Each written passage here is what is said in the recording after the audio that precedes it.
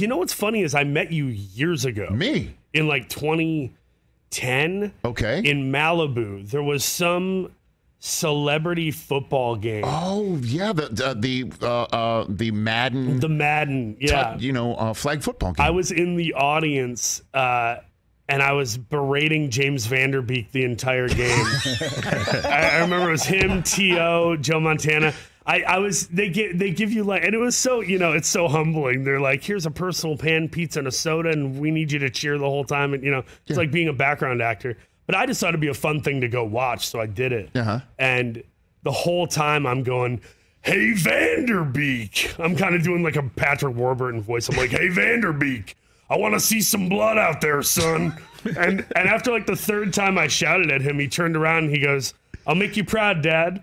And it became like a back and forth bit where I was like, Van Der Beek, you're up Dawson's Creek without a paddle. And, we just went back and forth. It was so funny. But I saw you there. You're very nice. I appreciate you. You said what up and were very kind. And I think you took selfies or signed autographs or whatever. Hey, man, my pleasure. It's amazing. The small world. I think they had a Madden flag football game up there. It was beautiful right there in the Malibu Park with the Pacific Ocean right there. I think they did it 2 years. Was this the one where Jerry Rice was beaten by Maria Menounos at the very end? That's exactly the one. Yeah. By the way, Jerry Rice, the most competitive person I've ever met in my entire life. Shocker. This just in. Him getting beaten by Maria Menounos in that flag football game was something that I think put him in a funk perhaps for months. I think to this day. I wouldn't even bring it up to him. And that was also the time I think Irv blew out his Achilles in that one. Oh, Michael Irvin blew out his Achilles in that game. Which is not a cool thing to be No, able to it's say. not. But it's rough and tumble, that flag football world, man. Evidently. Certainly if you're getting your tower buzzed by you and your James Van Der Beek and Paul Walter Hauser is heckling you. Went for it. For the whole thing. Joe Manganiello was there. Yeah, it was like there were some very athletic people that I was like, these people could play football. Very good. Yeah. And man, you played some 90s folks. I mean, from Sean Eckert and I, Tanya, and Richard Jewell. Did you meet the real Richard Jewell at all, or no, not really? No, Richard. Regrettably, he passed. I think in 2007. All right, so then I'm a dumbass. So then, what did you? No, it's okay. What did you, I know you do a lot of research. I never met Sean. I never met Sean Eckhart either. He passed away in 2007, the same year. Damn, bad year for guys who were famous in the 90s. And involved in the Olympics. Right. Yeah, no, also, there's some weird, crazy Jay Leno story where Jay Leno said about Richard Jewell on Late Night, he said, this Richard Jewell guy, he kind of looks like the guy who helped Galooly whack Nancy Kerrigan. And it's like, I ended up playing these two guys. It's so weird that's like a thing. That's funny. And one of my heroes is Chris Farley, who I talk about ad nauseum.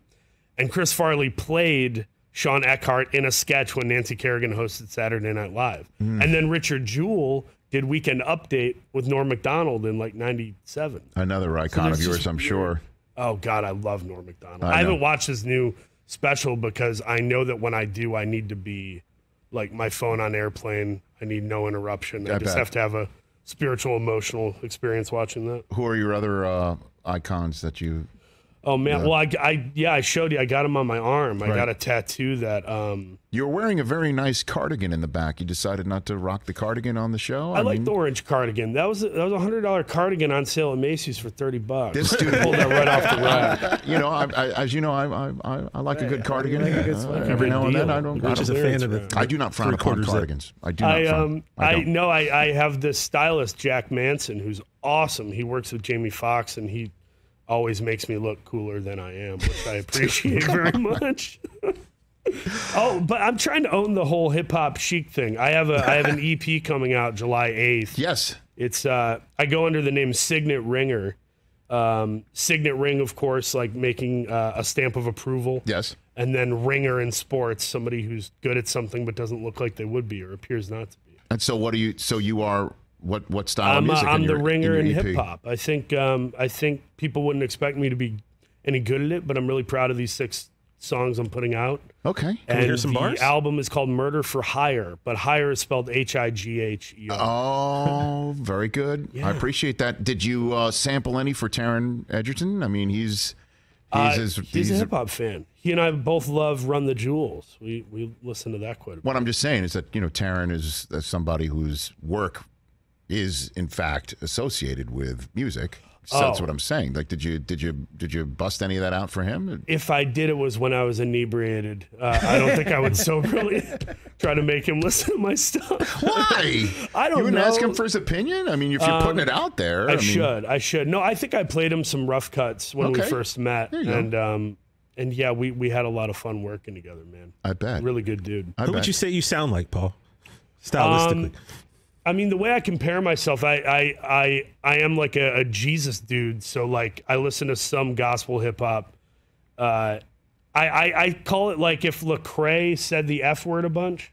Okay. I don't know. I don't like this sort of overly sterilized, wannabe pure Christian entertainment stuff. I think they need to keep it real. Okay. And so I'm kind of doing the gospel meets hip hop in a way. And that is called, what did you say it was called? Signet Ringer. Signet Ringer. The EP Murder for Hire. Murder for Hire, Higher. That drops the same day as Blackbird. It drops the same day as Blackbird, July 8th. Wow, what a double dip for you, man. Blackbird available for streaming on Apple TV starting next week, July 8th. And then everybody check out Paul Walter Hauser's new EP dropping on the same day. Thanks for coming here, man. Hey, thanks for having me, dude. Anytime. I really am a fan of your show. Thank you. I appreciate And you always that. do such a great job. And you always bring on people I want to watch. So. Fantastic. Thanks. Hopefully that includes you.